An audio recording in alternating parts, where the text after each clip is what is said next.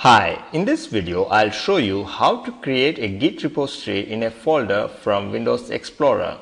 So first you need to have Git installed in your machine, then you need to open the folder and right click within the folder.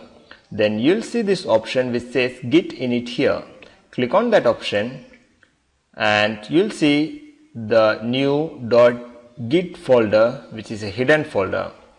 Once a repository is created, you will see new menu options like Git GUI, which you can use to browse through the commits and all, and you can add the files, commit, and do all those kind of stuff.